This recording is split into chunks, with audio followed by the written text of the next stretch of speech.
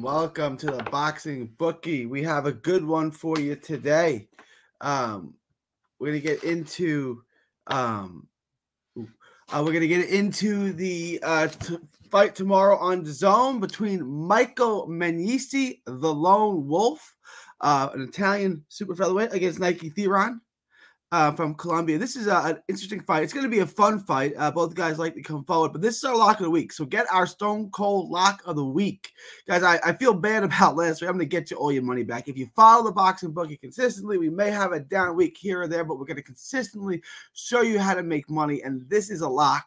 I really like this fight. As a bettor and as a boxing fan, this is a really, really good fight. I'm really, really into this fight.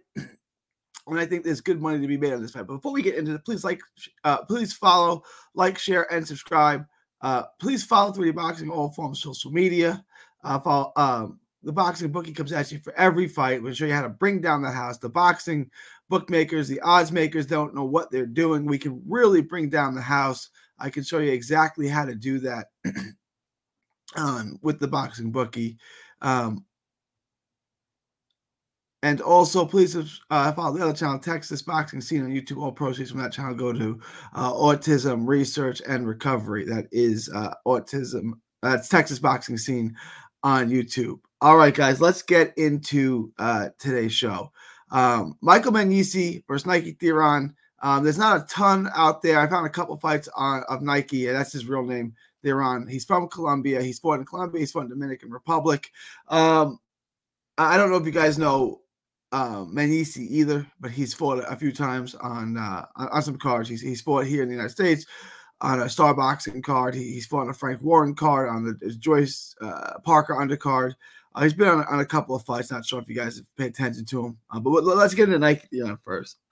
So, all right, he likes to drop his hands. He likes to shoulder roll, but he likes to come forward. He's somewhat athletic, but he's nothing special.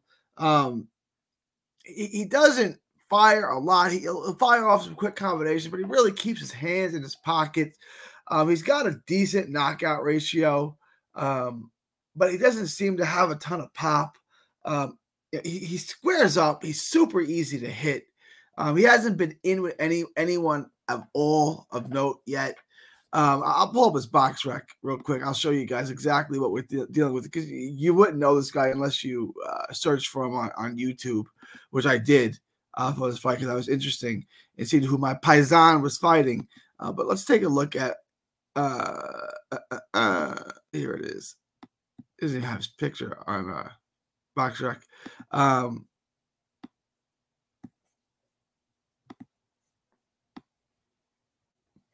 You look at his last fight, Perez, guy 7-10. He fought Osvaldo Cabrera Santana. I couldn't find that fight, so I watched the Rafael Hernandez fight and the Perez fight. He's a 32-15 fighter who gave him some issues. I don't think much of it. You see, he'll make real easy mistakes. He likes to come forward. He likes to fight off the front foot. He's kind of unorthodox and unconventional. He's super easy to hit. He doesn't seem like the biggest hitter. He comes forward and he swarms. He eats a lot of shots. He squares up. He crosses his feet. He doesn't throw, he's wild. He's easy to counter. I think he's going to walk into a lot of big shots. You look at his resumes. I mean, to get this guy to 18-0 with 12 knockouts, I mean, that's had to have some really, really careful matchmaking to get him there, because he's not that good. Like, in all honesty, like, he's not that good. So that's half of it.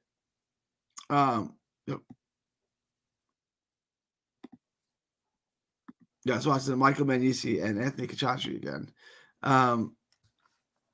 So there's not much to like about him. He'll fire off some combinations. His speed is okay. There's just not a whole lot. As far as Magnesi, he's decent. right? Like he's a come forward fighter. He can switch between the conventional and conventional and southpaw stance.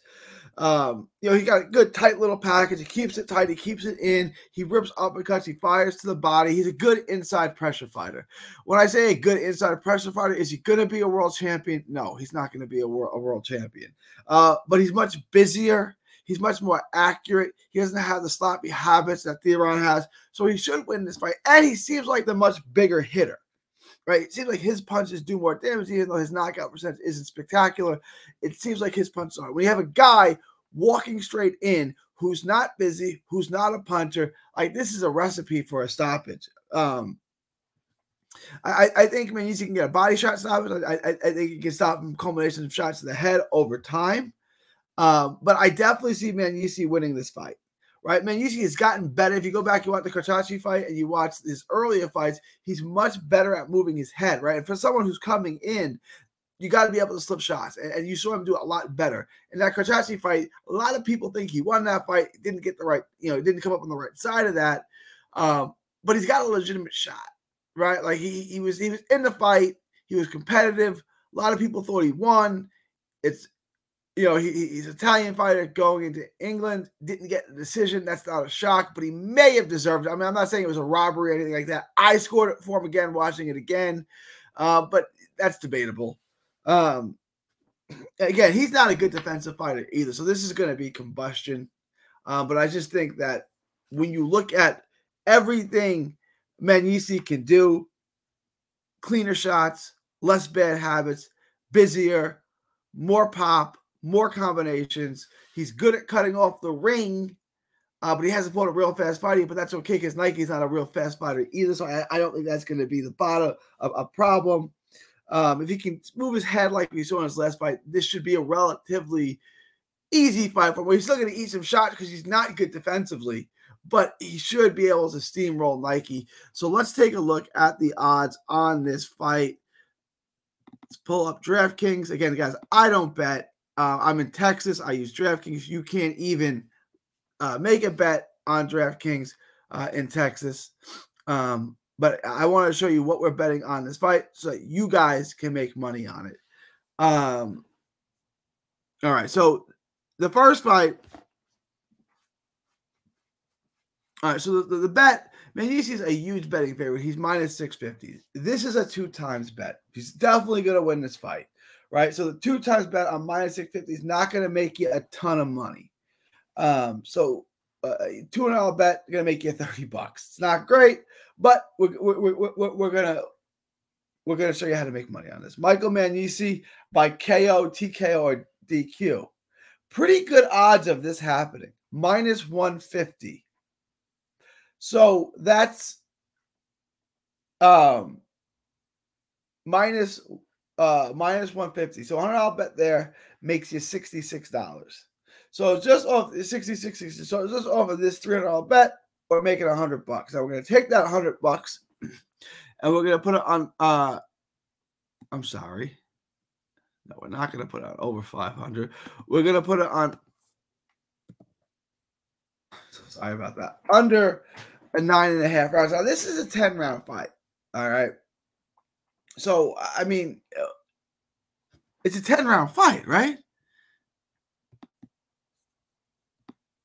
Oh, it's a 12-round fight. My bad. It's a 12-round fight. Still, I would take this to go under the 9.5 rounds. They just changed that, I think. I checked this morning. It was 10. They changed it to 12. All right. I could be wrong. Sorry about that. But either way, I'm not changing my pick. Under 9.5 rounds. So that gives you up until the middle of the 10th round for him to get that stoppage. I think that works. So that gets you another 66. So the whole thing is going to make you, about $200 on a $400 bet. We're going to go 2 times on Magnesi to win. And then we're going to take him by KO, and we're going to take him under 9.5. I think these are locks. I think he'll stop him pretty quickly. If you pull up Magnesi, right, like his last couple of fights have gone the distance. But prior to that, he got stoppage at the stoppage because he does seem like he can hit. He fought 2 guys who were movers who wouldn't stand in front of him, and they went the distance because he's flawed. He can be hit. But before that, look, 3rd round knockout, 1st round knockout, 5th round knockout, 4th round knockout. And these are guys, 6th round knockout, who are more at the level of Nike Theran. And Nike Theran's not a defensive guy. We don't know about his chin because he's never really been tested. So I think this is a pretty safe bet. I think it's a pretty safe bet. And this is going to be this week's Stone Cold Lock. So put your money on Magnesi. 2 times bet to win. And then we're going to take him under 9.5 and to win by TKO, KO, or DQ. Should make some decent money on this. Again, he's a heavy favorite, and he should be. But this is this Stone Cold Lock of the week. My prediction is a 7th round knockout. 7th round TKO for Magnesi. But let me know what you guys think. Leave your thoughts, comments below. Please like, share, and subscribe. Follow the Boxing Bookie, who brings you the best boxing advice. Show you how to bring down the house on every major fight. Please also subscribe to Texas Boxing Scene on YouTube. All proceeds go to Autism Research and Recovery. It is October 26, 2023. From Texas to the world, thank you, and God bless. Don't miss a tweet, post, story, or video. 3D Boxing is on Twitter, Instagram, and Facebook. Hit the subscribe button now to stay inside the ring.